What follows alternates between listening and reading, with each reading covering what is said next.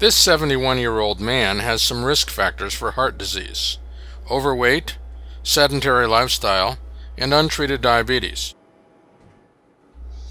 Using tomography, medical staff are imaging blood flow in and around his heart.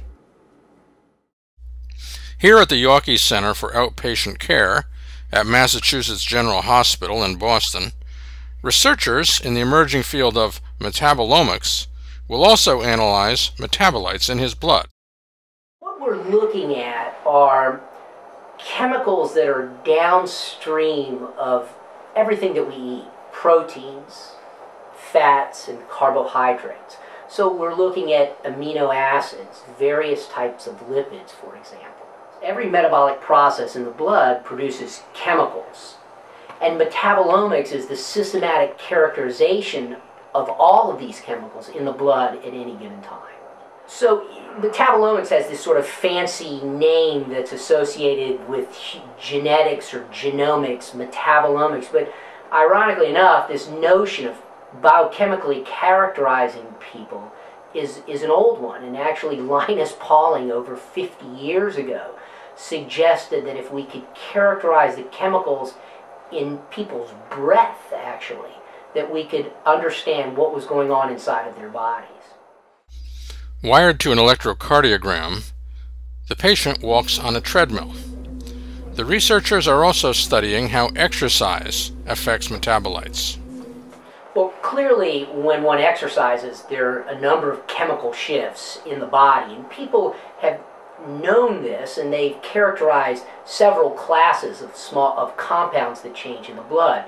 Our goal was to do this, sort of take it to the next level and do it in a systematic way, to look, instead of at one or two or three or four metabolites or chemicals, to look at hundreds and hundreds of these changing in the blood all at one time, and then to marry that information with clinical information in terms of how much the person exercised, how their heart performed, how their lungs performed, how their peripheral muscle performed. The investigator, Gersten's colleague, Gregory Lewis, a former Olympic rower, studies the metabolomics of exercise. Exercise, both in health, or in extreme health, if you will, in terms of a competitive athlete, but also in terms of how exercise is relevant to unmasking disease states, such as myocardial ischemia during exercise, or inadequate performance in patients that have medical conditions like congestive heart failure. Glucose, for example, is a metabolite that tells us about diabetes, for example. Creatinine is a metabolite that tells us about kidney function. So there's plenty of examples of small molecules that are very good barometers of health or of certain disease states. And it turns out for exercise is the same case. When we look at 300 metabolites in the bloodstream, we can define signatures of certain metabolites that are higher in more fit individuals and other metabolites that are lower. One example is a metabolite that changes differentially when more fit individuals exercise compared to less fit individuals.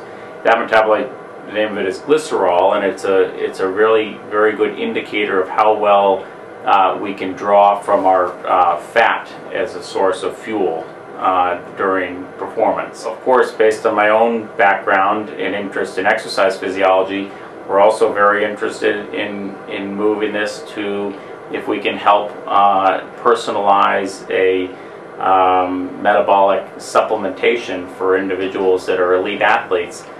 We'd be thrilled to be able to do that. And can we use that information in order to potentially improve patients' cardiac performance, not only at the level of an elite athlete, but also at the level of somebody that may have difficulty walking across the room because their heart's not working as well as it should.